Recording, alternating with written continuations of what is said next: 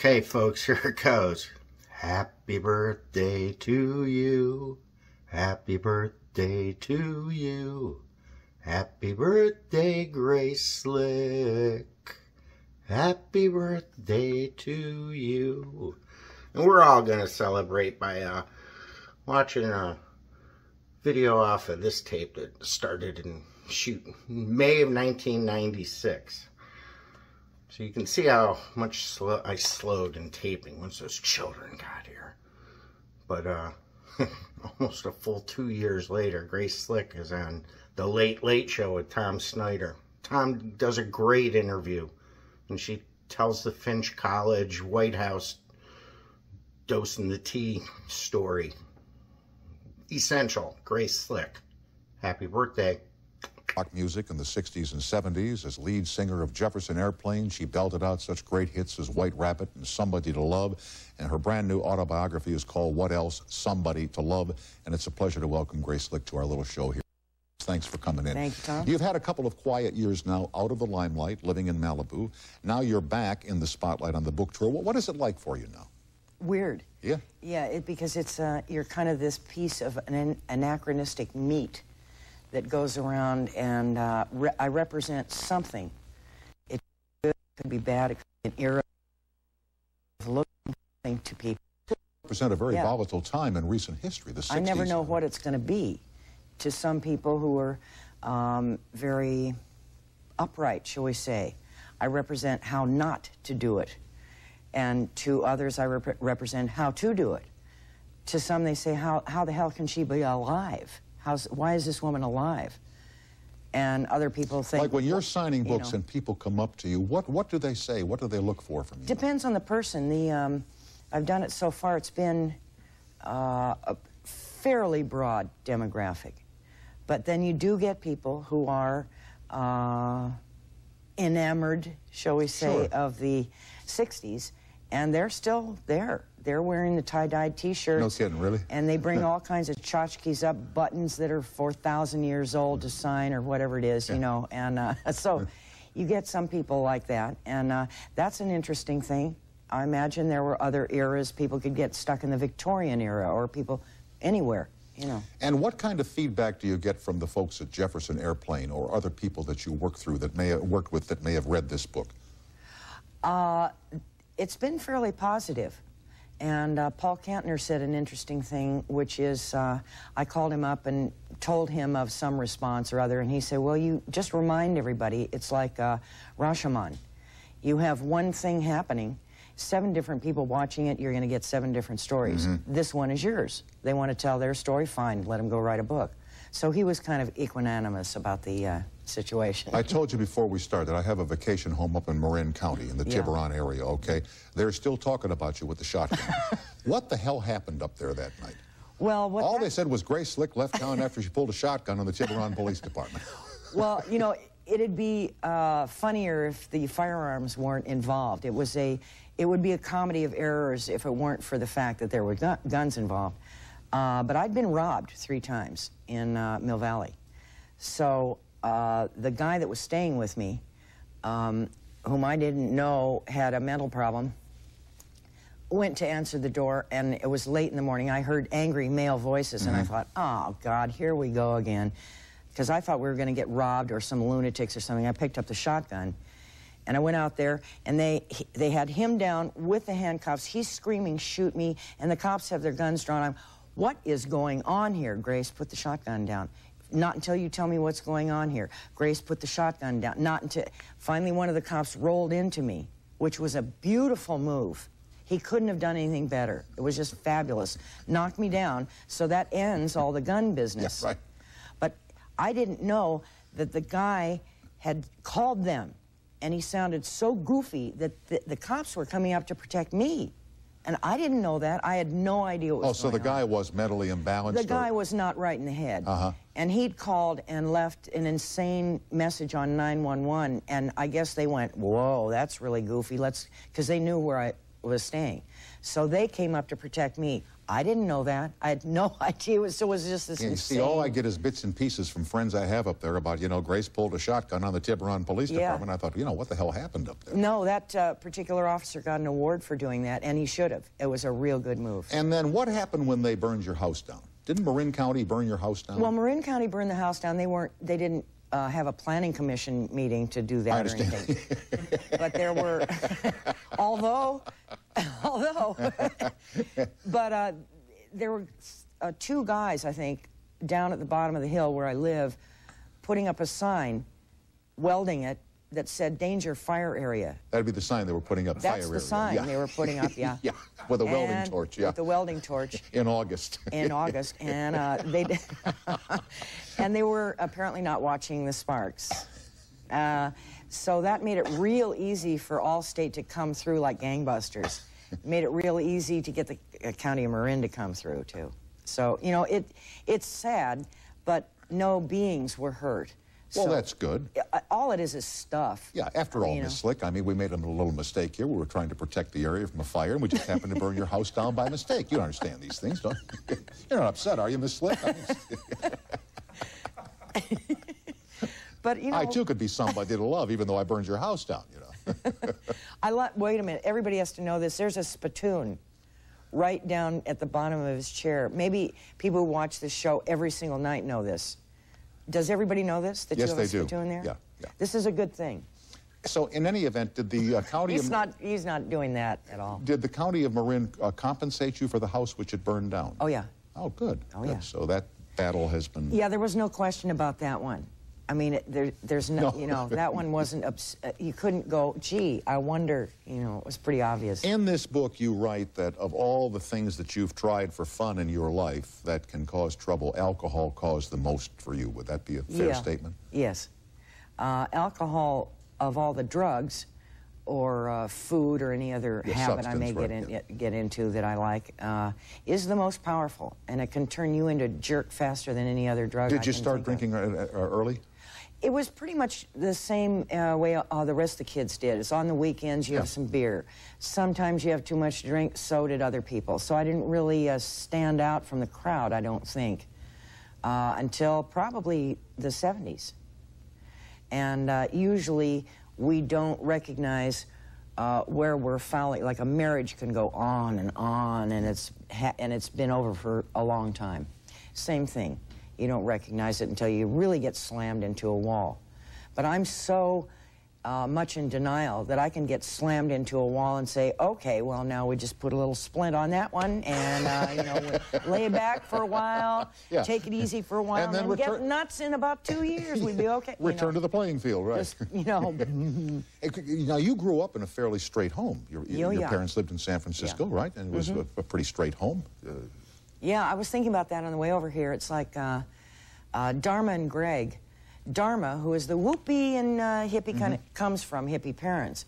But I had the different thing, which is I'm the nut that came from straight parents. And people always wonder, how did you get here from there? But I think a lot of us did in the 60s, because we were looking at, our parents had nice lives, but it was seriously boring. It was almost like you get married and then you give up. You just stop. You don't kind of keep on going. And we'd read about other points in history. These days, do you appreciate now and again moments of boredom? I don't get bored real easy. But you know what I mean. What you know, your parents did not think that their lives were boring, even though you as their children may have thought so. Yeah. So now do you kind of appreciate every now and again the quietude of the home in which you grew up? Oh, yeah. Oh, yeah. Because it also allowed me, the home in which I grew up allowed me to develop imagination, because we did not have television. They listened to one radio program called The Halls of Ivy with Ronald Colman. You know, I mean, it was... So you develop your own imagination, which I did. Yeah. Things you want to do to Ronald Colman and The Halls of Ivy. Let me pause here for the commercials. Grace Slick is the guest. Her book is called Somebody to Love. We'll be right back after this break.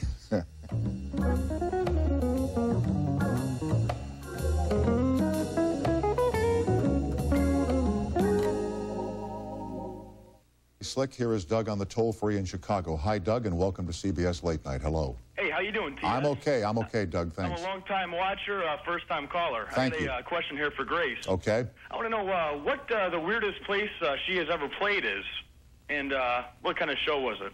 Strange venues.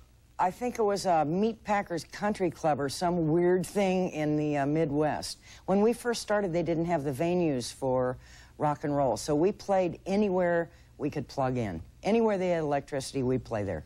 And would you ever play in front of a group of kids who weren't hip? You know what I mean? Who really didn't understand the music that you were doing, but yet they wanted to see you? Oh, yeah. We played for kids, I think it was in New Orleans, or New Orleans, whichever way you want to pronounce it, had on corsages. I mean, we came in with the long hair and the beads and the weirdness, mini skirts and everything, and they had on long dresses, little corsages, and their hair done at little curls and everything. Sure. They had no clue what we were about. I think we were a freak show.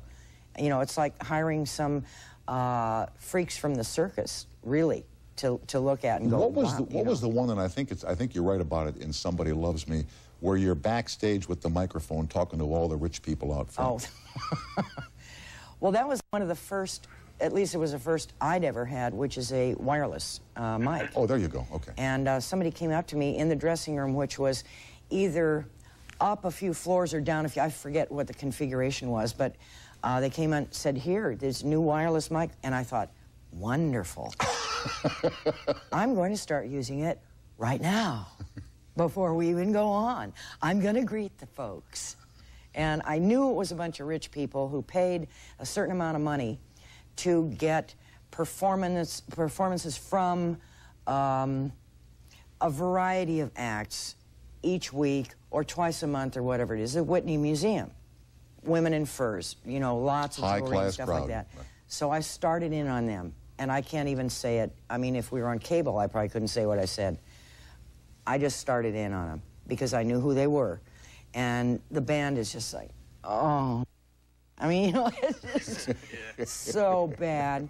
But I did have fun with it, though. Doug, I'm glad you called. I'm sorry. Hey, thanks for sending the pictures through the airways for so long, bud. Okay, pal, take care. You too, bud. Bye-bye, Bud. Bud, huh? That's Bud. Bud in Chicago, yeah. Okay, dude. Now, you went to it's a finishing school, sort of, back in New York, the Finch School. That's why I knew who was at the Whitney. Oh, yeah. Did Mom and Dad send you to the Finch to tidy you up? That was my idea, because if you go to Finch College, you don't have to really study hard. I mean, it's a finishing school. You learn how to pour tea. And I wanted to go to New York, but I didn't really have any way of supporting myself, and I didn't want to work. So the best thing to parents, gee, I want to go to Finch College in New York. So, oh, that's good, honey, you know. So it was an easy way of hanging out in New York for a year. Did your mother and father ever truly understand you? Yeah. Yeah, they did. Okay. And you would think they wouldn't, because they were sort of right-wing, and but they were very funny, very wry, sense of humor, sarcastic. My mother was a singer for a while, and my father's an investment banker, but yeah, I think they did. Good, good. And when you got to Finch, what was New York like for you? Was it everything you expected it to be? Was it terrific? Yeah, Finch is very closed up, so you have a limited experience. You kind of go out with Princeton boys, and you have to sign in with and there's a house mother, and she's French, and you have, when the boys come in to pick you up, you sit down, she has to meet them. You have little tea with little, I mean, you know, it's a very cloistered kind of thing. So New York, hanging out in Soho, I mean, I had no idea what Soho was. So it was a lot less interesting than I would have hoped. Now, you tell the story. One of the Finch graduates, an alumna, was Tricia Nixon. Yeah. And was it in the White House when Mr. Nixon wanted to have this alumna dinner? Yeah, she was, Tricky Dick was in the White House, and she apparently wanted to have a tea and invite all the alumni from Finch. Now, when I went to Finch, my name was Grace Wing. That's my maiden name. So that's who the invitation was sent to. And I got that in the mail. I thought, oh, they don't know. That's nice. Who would like to go to the White House and act like my husband more than anybody I know? Abby Hoffman. Oh, good. So when we tried to straighten him out, make him look good, put a suit on him, slick back his hair, he looked like a hitman for the mafia. Yeah. So we're standing in line, the security comes up and says, I'm sorry, you can't go in. I said, I've got an invitation. No, you're a security risk. And they meant it. And they said, you're Grace Slick, and they're right. Because I had about 600 mics of acid in my pocket, and I fully intended to stick it in Richard Nixon's teacup. Oh, really? Oh, yeah. You spiked the They president? didn't know why, but they were right. But you wanted to send Mr. Nixon on an adventure that he'd never taken before. And an event, yeah, and they would have had to take him to Langley and, you know, hide him out for a week and try to figure out what's wrong with him, and we fully intended to do that, so they were right. So you never got into the party? No, and we left because we figured, okay, we're not getting in, and I learned this many years later. Apparently, Pat Nixon and Tricia said, no, go get them, it's okay, they can come in. But it was too late, so. Yeah. In the years that you were enjoying a cocktail, an adult beverage. An adult beverage? Yeah. Were you ever stopped by the police, DUI, driving under the influence? Never in a car, though. No? No, I've never been in a car. It's a TUI, talking under the influence, but there isn't any such listing. Because I've always been at least 50 feet away from the car. But I always got hauled in because I have a very bad attitude when people start telling me what to do and they have on any kind of uniform. I mean, it could be a McDonald's uniform and I'd start. Is that right? Yeah. Like, what would you start up saying to people in uniform when they... Well, and if you weren't driving a car, what would be the difference if you were under the influence? Why would they even bother you? Because they know I had been and would be in the car because it's my car. So they figured... Oh, so you would stop the car and get out? No, one time there was smoke coming out under the hood. I thought the car was going to blow up, so I parked it. This is not Doyle Drive, the Rainbow Tunnel, Marin County. Highway 101, where it goes through the... Pulled over, I'm on the freeway, got out about 50 feet away from the car because I thought it was going to blow up. Volkswagen goes by, says, you want me to get the highway patrol? I said, please. Highway patrol comes back, guy gets out, huge stomach, 6'4", sticks his hands in his belt and says, okay, what's going on here? Now, he doesn't know I'm drunk yet. So why would you say that to a woman who's alone at 4 o'clock or 2 or whatever it was on a freeway with her car blowing up? What's going on here? So I said, I'm having a damn party in the middle of the ba-da-da-da-da. Da-da-da, as if we were on cable, yes. And you go right to jail. Now we kind of know how it went with the wireless microphone, don't we? So, yeah, it's kind of like that. Yeah. So, you know, so I get hauled in for drunk, but I've never been in a car. Well, what was the time when you were they had the Ferrari and they wanted to see the motor? No, that's Aston Martin. Or Aston Martin, I'm sorry. Yeah, that, I was going about 120 miles an hour, and the police were behind me, and I just thought, okay, I've got a James Bond car, let's see if they can catch it, because I knew that the... And you had enjoyed an adult beverage before you... No, oh, I hadn't. No, this sober as a I'm judge. Just nutty sober, too. Sober. So I thought, let's see if I can outrun these guys. And it was outrunning them, because I knew those cop cars were souped up, right? They were Dodges in those days, I think. And I thought, how souped up did they get it? So I started, and it was by Soledad Prison, long straightaway.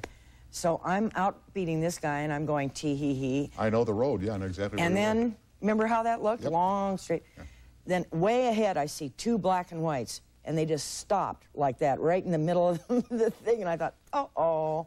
And then, but they had never seen an Aston Martin, the engine in an Aston Martin. The guy said, I tell you what, I'll give you a ticket for 80 miles an hour if you let us look at the engine. Be my guest. May I open the hood? Pop that thing, and the cops all turn around. Oh, there's a 470, and it's right by the 6470, you know. Great. Fabulous. Ticket for 80 miles an hour. I'm trying to think of the name of the tunnels on the Waldo tunnels? Yeah, Waldo Grade. Waldo Grade. Waldo Grade. There you go. It was right after the Waldo Grade. So, you know. Yeah, let's just look under the hood and we'll get you. We will continue with Grace Slick. The book is called Somebody to Love, and we'll be right back after this short break.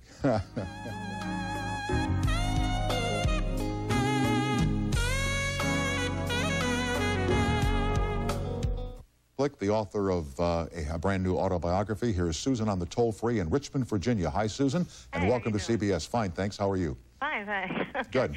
Thanks for telling us about Goo Gone a while back. About what? Goo Gone. Oh, thank you. Have you tried Goo Gone? That was great. Yeah, it does work well with the goo, doesn't it? Yes.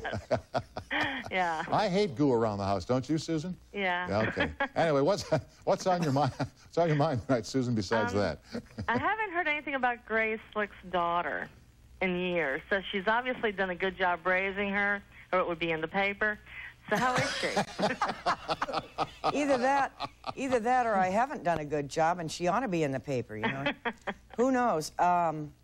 She's hanging back right now. She was doing some acting for a while, and she loves acting, but she's kind of going like that about the business around it, which can be really cutthroat. So she's going to school right now and sort of taking it easy. We'll see what she does in a while. And how is she like you or unlike you? Opinionated. Yeah, okay. She'll tell you what she thinks. She doesn't have a problem making up her mind. Sometimes that can be a problem. It is for me anyway. I But she's know. an adult now, right? She's in her 20s now. She's 27. Okay. And she's a fairly good entertainer. She's a much better actress than I am or than Paul is. Paul's not a good actress. No, Paul is not a good actress. She's funny. I like her. I like her as a person. I mean, as well as loving. You can love your kids and maybe, you don't like them too much. But I also like her. She's fun to be around. What was the, if this isn't too personal, the birth experience like for you when she was born? It was pretty much hideous because at the time I thought I'd like to have every drug known to man, and the anesthetist did not show up. And I would, where is the kid? And they'd say, oh, we don't know. He just, So I had natural childbirth, but it was not by choice. I see. I would have liked spinal blocks and ear blocks and nose thing, everything you can get. And did you have a name picked out for the child, boy or girl? Well, I can't remember because we didn't have a sonogram. I can't remember what we thought of for boy, for the life of me. Maybe Paul knows. But China, yes, I knew that if it was a girl, it's going to be. We decided on China. And by the way, Susan, thanks for calling and thanks for watching. Yeah, thanks. Thank you. Okay, good night now, and luck with the goo gone. Oh, thanks. Okay, kid. Bye-bye. Bye-bye now. It's a little in-house joke. I'm not even going to go there. No, it's a product. You know when you get glassware from the store and they have those little stickers on that you can never get off? Like glasses. Oh, packaging makes me nuts. Yeah, well, this, you just put Goo Gone on there and it comes right off and the glass is perfectly clear and crystal bright. Oh, well, I'm glad to know that. Yeah. That's good. In fact, we'll give you a free sample when you leave. Thank you. Goo Gone, yeah. What finally led you to leave the Bay Area and move to the Los Angeles? Well, you live in Malibu now. Yeah. Well, I figured since China lives here, and I've always liked L.A., people in Northern California get a little snobby about Los Angeles. And a lot of my friends, why are you moving to, but I like L.A. Somebody said, as L.A. goes, so goes the world. That's a little frightening, but... Yes, it is. The world's in big trouble. But Malibu that's right on the ocean, and it's just kind of a small community. So L.A. is so huge that you have all kinds of different communities. It isn't one thing. It's a whole bunch of different stuff. So you can say, I hate L.A. Well, which part do you hate? I love L.A. Which part, it's a monster. So not liking L.A., what do you mean you don't like L.A.? But do you go back up north from time to time? From time to time, to your home? Yeah, I'll be going up there next week. And do you go past where the house that burned down used to be and kind of look at it? Or? No, I haven't seen it. I've had, China looked at it. She went up there and she said it was interesting. I think they rebuilt on the property. But I haven't looked at that. No. In Mill Valley, right? Yeah. Yeah, I never go there because I get lost every time I go to Mill Valley. Really? Yeah, I never make the right turn and I can never find my way home again. That's weird because Mill Valley's very simple, Tom. It's kind of, there's only 2 main streets. I know, but I have trouble with more than one, Grace. Okay. Anyway, thanks for sharing your stories with us tonight. It's good to see you again, my friend, and be well. Thank you. Okay. Grace Slick is the guest, and the new autobiography out with a recent photo on the cover is called Somebody to Love. We'll be right back with Mary Stuart Masterson after these short messages.